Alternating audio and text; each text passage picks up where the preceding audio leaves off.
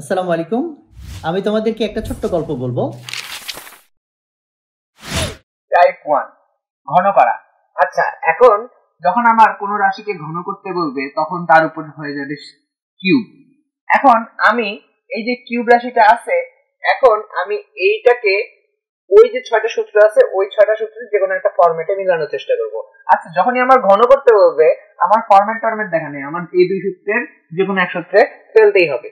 ঠিক আছে, তো দেখো আমি যদি এই 4x কে a ধরি, 5y কে b ধরি, তাহলে a মাইনাস b তার উপর কিউব, তাহলে আমার কোন সূত্রটা প্রয়োগ করতে হবে? এই সূত্রটা, a মাইনাস b হোল কিউবের সূত্রটা কি আসে? a cube minus 3a square b plus 3ab square minus b cube. তাহলে আমি যেটাকে a ধরছি তাহলে কি আসবে? a কিউব মানে 4x এর উপর কিউব মাইনাস 3a স্কয়ার মানে হচ্ছে 4x স্কয়ার, b মানে হচ্ছে 5y প্লাস 3a মানে 4x, b স্কয়ার মানে হচ্ছে 5y square minus b cube মানে হচ্ছে 5y কিউব। আমি যদি এখন হিসাব নিকাশ করি যেটা আসবে সেটাই হচ্ছে আমার অ্যান্সার। তাহলে এখানে 4x কিউব মানে আসে হচ্ছে 64x cube minus 3 into 4x square মানে হচ্ছে 16x square into 5y plus 3 into 4x into 5y square মানে হচ্ছে 25y square minus 5y cube মানে হচ্ছে 125y কিউব। এটাকে লেখা যায় 64x cube minus 16 into 5 80, 80 into 3 হচ্ছে 240, 240 x square y plus 25 into 4 100 into 3 300 x y square minus 125 y cube। এটাই হবে হচ্ছে আমার এই ঘরের অ্যান্সার। আচ্ছা, এবার আরেকটা ম্যাথ করা যায়। মনে করো আমার এই রাশিটার ঘন নির্ণয় করতে বলবো, তাহলে এটার উপর কিউব। এখন তিনটা চলক আছে বা তিনটা ভ্যারিয়েবল আছে, এরকম কোনো সূত্র ওখানে নাই। তাহলে কি করব?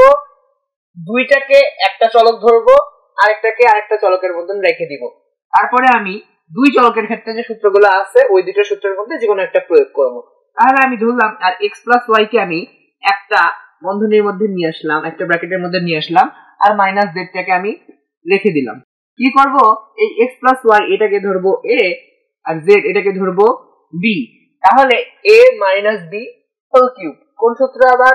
এই সূত্রটাই, a cube minus 3a square b plus 3ab square minus b cube. তাহলে a কিউব মানে হচ্ছে x plus y whole cube minus 3a square মানে x plus y square into হচ্ছে b মানে z প্লাস 3 ইন্টু a মানে x plus y into b square মানে হচ্ছে z square minus b cube মানে হচ্ছে z কিউব।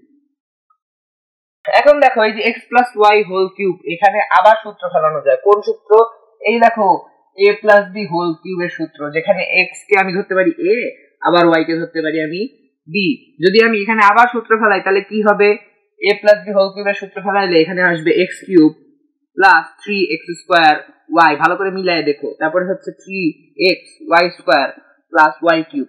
এখানে যদি আমি আবার সূত্র ফেলাই আমার আসবে এই জিনিসটা মাইনাস 3, এই দেখো x plus y whole square. আগের অধ্যায় হোল স্কয়ারের সূত্রে করে আসছি, কি করছিলাম?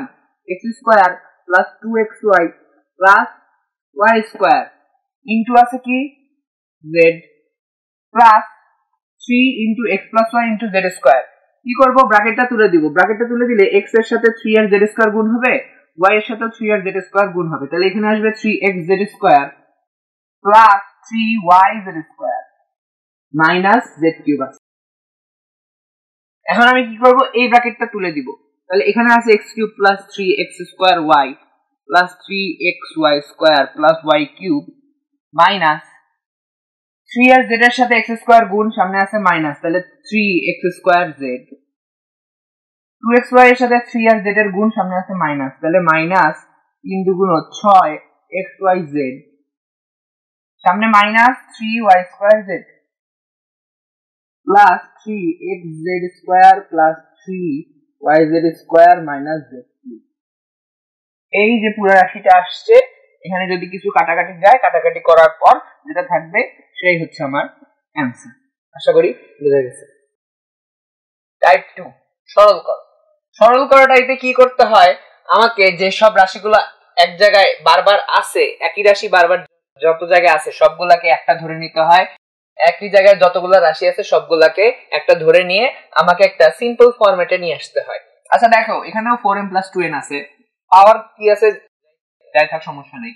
এখানেও 4m + 2n আছে, এখানেও 4m + 2n আছে, এখানেও 4m + 2n আছে। আমি কি করব, 4m + 2n কে একটা আলাদা রাশি ধরে নিব, মনে করলাম a। 4m + 2n কে আমি ধরলাম a, আর এখানে m - 2n আছে, এখানেও m - 2n আছে, এখানেও m - 2n আছে। তাহলে আমি m - 2n এটাকে ধরে নিব হচ্ছে b। তাহলে আমি যেটা ধরে নিছি সেগুলা এখানে নিয়ে যায় বসাই। তাহলে 4m + 2n কে ধরছি a, তার উপর আছে কিউব, প্লাস এখানে 3, 4m + 2n কে ধরছি a, তাহলে এখানে আছে a স্কয়ার, m - 2n এটা হচ্ছে b, plus 3a, m - 2n কে ধরছি b square, plus m - 2n b, তার উপর আছে 3 পাওয়ার, তাহলে b কিউব। তাহলে a cube plus 3a square b plus 3ab square plus b cube. দেখো তো কোন সূত্রটা মেলে। দেখো এই সূত্রটা দেখো, ফরম্যাটটা দেখো, a cube plus 3a square b plus 3ab square plus b cube, same to same. সেটাকে কি লেখা যায়, আমার a plus b whole cube লেখা যায়। তাহলে এটাকে কি লেখা যাবে, a plus b whole cube. এখন আমি a কাকে ধরছিলাম, a ধরছিলাম 4m + 2n K, b কাকে ধরছিলাম, b ধরছিলাম m - 2n কে। এই দুইটা মান নিয়ে এসে এখন এই জায়গাতে বসায় দিব। তাহলে a এর জায়গায় বসাবো 4m + 2n, প্লাস b এর জায়গায় বসাবো হচ্ছে m - 2n, তার উপর আছে কিউব। এই যে 2n + 2n - 2n কাটা চলে যাবে, 4m আর m যোগ করলে আসবে 5m, তার উপর পাওয়ার থাকবে হচ্ছে 3। এটাকে লেখা যায় 125m3। এটাই হচ্ছে আমার এই সরলের অ্যান্সার। আচ্ছা, এখন আরেকটা সরল করা যাক। দেওয়া আছে মনে করো 4a - 8b, তার উপর কিউব, মাইনাস 3a - 9b, তার উপর cube, minus 3 into a + b, 4a - 8b, 3a - 9b। এইটা দেওয়া আছে, এখান থেকে আমার সরলের মাধ্যমে একটা অ্যান্সার বের করতে বলছে।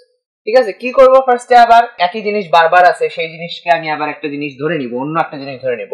তাহলে এখানে দেখো 4a - 8b আছে, এখানেও 4a - 8b আছে। তাহলে আমি ধরলাম 4a - 8b হচ্ছে x। এখানেও 3a - 9b আছে, এখানেও 3a - 9b আছে। তাহলে আমি ধরলাম আবার 3a - 9b হচ্ছে y। তাহলে যেগুলা যেগুলা ধরছি সেগুলা যদি এখন বসানো শুরু করি, তাহলে এখানে আসবে x cube minus y cube minus 3a + b টা বাদ দেই, 4a - 8b কে কি ধরছিলাম, x ধরছিলাম, 3a - 9b কে কি ধরছিলাম, y ধরছিলাম, x cube minus y cube minus 3xy পর্যন্ত আসছে। এখন আমি a + b তো কিছু ধরি নাই, তাহলে a + b আমি কি লিখবো, এখানে কি বসাবো, আমি সব পুরা রাশিটাকে x আর y এর মাধ্যমে প্রকাশ করতেছি, কিন্তু আমি x আর y এর মাধ্যমে a + b কেমনে প্রকাশ করা হবে সেটা আমি জানি না। সো আমাকে বের করতে হবে, এই যে দুইটা রাশি দেওয়া আছে এখান থেকে আমার বের করতে হবে যে a + b কি রকম হয়, x - y এর মাধ্যমে প্রকাশ করলে a + b রাশিটা কি দাঁড়ায়, আমাকে সেটা নির্ণয় করতে হবে। আচ্ছা, সেটা নির্ণয় করার জন্য আমি কি করব, যে দুইটা রাশি দেওয়া আছে, এই যে দেখো একটা সমীকরণ দেওয়া আছে, এটা আরেকটা সমীকরণ দেওয়া আছে, কি করব, হয় সমীকরণ দুইটা যোগ করব, না হয় সমীকরণ দুইটা বিয়োগ করব। আচ্ছা, যোগ করে দেখা যাক কি করা যায়। যদি এখানে যোগ করি, এখানে x আর y মিলে হবে x + y, এই পাশে যদি যোগ করি হবে 4a - 8b plus 3a - 9b। তাহলে কি আসে, 4a আর 3a মিলে 7a আসে, -8b - 9b মিলে আসে হচ্ছে -17b। তাহলে দেখো তো 7a - 17b R a + b কি সেম জিনিস? সেম জিনিস না। তাহলে আমি বুঝলাম আমার যোগ করে কাজ নাই, আমি এখন কি করব, বিয়োগ করব। তাহলে যদি বিয়োগ করি, 1 থেকে 2 যদি বিয়োগ করি, তাহলে এখানে আসে হচ্ছে x - y। 4a - 8b থেকে কি বিয়োগ, 3a - 9b বিয়োগ। যদি বিয়োগ করি ব্র্যাকেট তুলে দেই, তাহলে হচ্ছে 4a - 8b মাইনাস 3a মাইনাসে মাইনাসে প্লাস 9b তাহলে 4 এর থেকে 3a বাদ দিলে আসে হচ্ছে a, R 9b plus 9b minus 8b আসে হচ্ছে প্লাস b।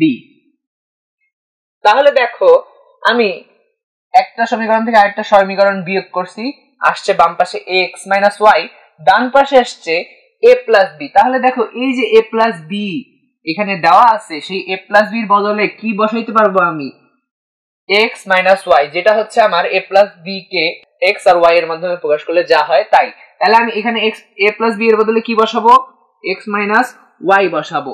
এখন দেখো তো x cube minus y cube minus 3xy into x minus y, আমি একটা ফরম্যাট দেখাইছিলাম যে এইটাকে যদি আমি একটু সাজায় গোছায় লিখি, a cube R b cube একসাথে লিখি, আর মাইনাস 3a স্কয়ার b আর প্লাস 3ab স্কয়ার একসাথে লিখি, তারপরে যদি মাইনাস 3ab কমন নেই তাহলে minus 3ab into a minus b আসে।